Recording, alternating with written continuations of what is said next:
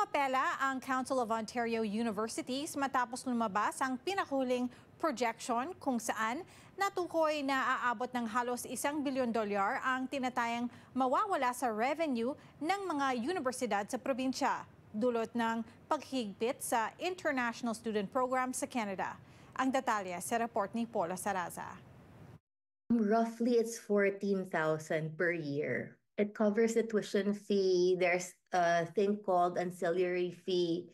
It covers the insurance as well. Nasa $14,000 kada taon ang tuition ni Camille Culaba para sa kanyang 2-year college program sa Ontario.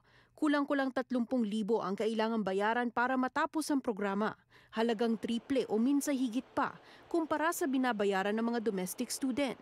Di hamak na mas malaking kontribusyon sa pondo ng mga institusyon. Specific to my school, they had plans of building another campus. And I'm sure they've projected a huge amount that they will be earning because they were anticipating a huge amount of students as what happened in the previous years. Kung pipiliin namang mag-aral sa universidad, nasa $36,000 kada taon ang average tuition ng international students na kukuha ng undergraduate programs, batay sa huling tala ng Statistics Canada noong 2022. Pero sa website naman ng ilang kilalang universities sa probinsya, umaabot sa $40,000 hanggang mahigit $60,000 ang tuition kada taon para sa piling mga programa. He was using a blunt instrument. It wasn't targeted. Ito ang pahayag ng Pangulo ng Council of Ontario Universities kay Immigration Minister Mark Miller matapos ilabas ng Council Biyernes ang resulta ng kanilang projection.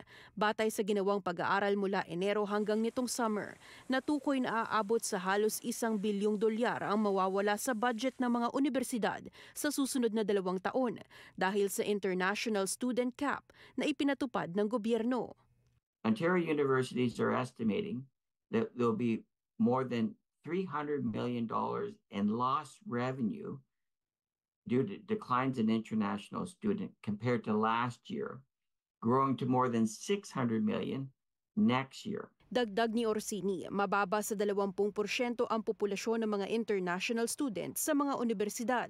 Pero dahil sa mga paghihigpit ng gobyerno, ramdam daw nilang nalamatan ang reputasyon ng Canada na dati nang kinilalang pangunahing destinasyon para sa international studies. We were worried that we were being captured by the federal approach to target those that were not supporting the international students as they should be and brought more in than they could accommodate.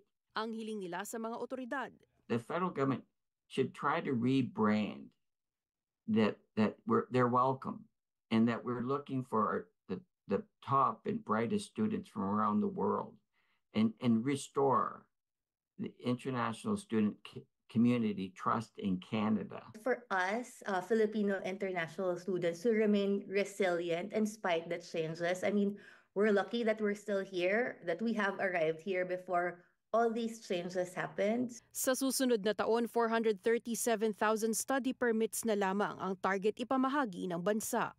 Paula Saraza, OMNI News, Toronto.